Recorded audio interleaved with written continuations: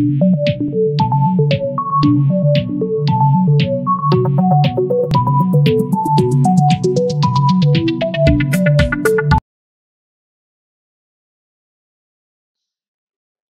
আলাইকুম। Electrical engineering এর ধারাবাহিক টিউটোরিয়ালে আপনাকে স্বাগতম জানাচ্ছি। আজকে আমরা শুরু করতে যাচ্ছি fundamental of electric circuit Alexander এবং সাদিকুর বইয়ের ডিসি অংশ। এখন আমরা কারশফ লয়ের এক্সাম্পল 2.6 শুরু করতে যাচ্ছি। আমরা যদি সার্কিটটা দেখি তাহলে এখানে একটা ডিপেন্ডেন্ট সোর্স দেখতে পাই। ডিপেন্ডেন্ট সোর্সটা কি? ডিপেন্ডেন্ট সোর্সটা হচ্ছে যে এই ভোল্টেজটা বা এই সোর্সের ভোল্টেজটা ডিপেন্ড করবে অন্য কোনো একটা রেজিস্টরের ভোল্টেজের উপর।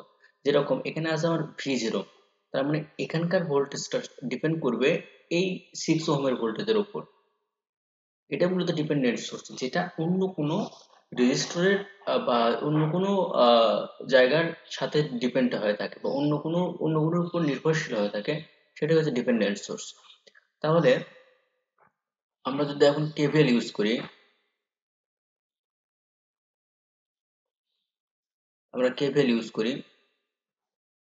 তাহলে এখানে যে দিকটা দেওয়া আছে সেই দিকে আমরা কেভিএল ইউজ করলাম। তাহলে আমরা প্রথম প্রান্ত নেগেটিভ, তার নেগেটিভ দিয়ে আমরা শুরু করলাম। তাহলে এটা পজিটিভ নেগেটিভ এইভাবে আমরা এটা শুরু করলাম। তাহলে এখানে আমরা লিখতে পারি -12 plus 4i plus 2v0 minus 4 plus 6i equal 0। এখানে আমরা প্লাস 6i কেন ধরলাম? প্লাস 6i ধরলাম এই জন্যই যে আমরা যে দিক দিয়ে কারেন্ট প্রবাহিত হচ্ছে সেটাকে সেই সাইডে প্লাস ধরতেছি আর অপোজিট সাইডে মাইনাস ধরতেছি। এখন আমাদের এখানে এখন মাইনাস আছে, এখানে প্লাস আছে, সেই জন্য আমরা এখানে লিখতে পারি here v0 equal minus 6i। এটা আমার হচ্ছে v0 এর মান। তাহলে আমরা যদি এই মানটা বসায় দিই তাহলে কি হয়? সুতরাং -12 প্লাস 4i প্লাস 2, v0 এর মান হচ্ছে -6i minus 4 plus 6i equal 0। তাহলে এখানে -12 plus 4i plus minus 6×12i minus 4 plus 6i equal 0। তাহলে আমার এখানে i আসে হচ্ছে 4 আর 6 10, -12 থেকে 10 বাদ দিলে হয় -2i, এখানে -16, এই সাইডে আসে হলো আমার +16। তারপরে এখন আমি যদি এখান থেকে আইটা বের করে নিই, আইটা বের করে নিলে হয় আমার -8 অ্যাম্পিয়ার। তাহলে এখানে আমার কি বের করতে বলছে? এখানে আমার কারেন্ট আই বের করতে বলছে, যেটা আমরা অলরেডি বের করছি। আর এখান থেকে আমার v0 বের করতে বলছে, এটা আমরা বের করব। তাহলে এখন v0 ইকুয়াল হয় -6i, -6i এর মান হচ্ছে -8, তাহলে 6 ভোল্টেজ। এটাই আমার অ্যান্সার। আশা করি আপনারা অঙ্কটা বুঝতে পেরেছেন। ধন্যবাদ। এখন আমরা শুরু করতে যাচ্ছি প্র্যাকটিস প্রবলেম 2.6।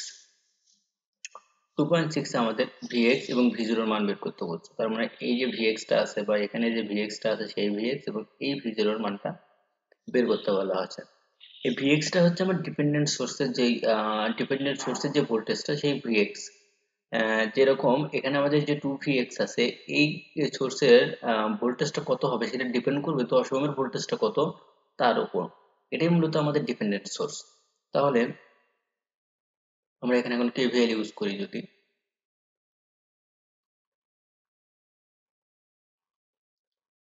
ইউজিং KVL করি তাহলে আমরা এদিকে যদি কারেন্টের দিক ধরি, তাহলে আমরা KVL ইউজ করে আমরা প্রথম প্রান্তটা ধরলাম, তার মানে মাইনাসটা দিয়ে শুরু করবো আমরা। তাহলে -17 plus 10i plus 2vx plus 5y equal 0। তাহলে আমাদের এখানে vx সমান আমরা লিখতে পারি vx ইকুয়াল হবে হচ্ছে 10i আর v0 ইকুয়াল হবে হচ্ছে -5i। এখানে মাইনাস কি জন্য? কারণ আমরা কারেন্ট ধরতেছি এই দিক থেকে, তাহলে এটা প্লাস হওয়ার কথা, কিন্তু এখানে আছে মাইনাস, এই সাইডে প্লাস আছে, তারপরে এটা আমাদের v0টা হবে -5i। কারণ আমাদের এই সাইডে যেহেতু নেগেটিভ আছে, এই সাইডে নেগেটিভ থাকার কথা ছিল, যেহেতু এটা উল্টা, এই কারণে আমাদের v0 -5i হলো। তাহলে আমরা vx এর মানটা যদি আমরা এখানে বসে দিই, তাহলে কি হয়? -70 প্লাস 10i প্লাস 2 vx এর মান 10i প্লাস 5i ইকুয়াল 0।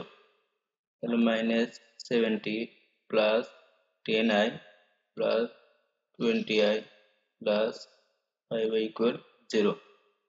তাহলে 20 আর 30 আর পাশে 35, i ইকুয়াল 70।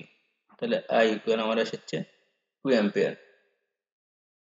তাহলে vx ইকুয়াল আসে আমার 10 গুণন 2 20 ভোল্ট। v0 এর মান আসে হচ্ছে -5, i এর মান 2, তাহলে -10 ভোল্ট। এটাই আমাদের অ্যান্সার। অঙ্কগুলো খুবই সহজ, কিন্তু অঙ্কগুলো করে দেওয়া হচ্ছে কারণ আমাদের টার্গেট আছে যে সব অঙ্ক, বিশেষ করে এক্সাম্পল এবং প্র্যাকটিস প্রবলেমের প্রতিটি অঙ্ক সমাধান করে দেওয়ার। এই জন্য মূলত আমরা অঙ্কগুলো করে দিচ্ছি।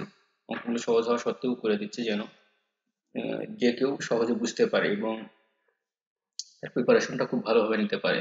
যদি আমরা বেসিক না জানি, তাহলে আমরা বড় অঙ্কগুলো করতে পারবো না। তো আশা করি আপনারা অঙ্ক দুইটাই বুঝতে পেরেছেন। এতক্ষণ সময় দিয়ে পাশে থাকার জন্য ধন্যবাদ।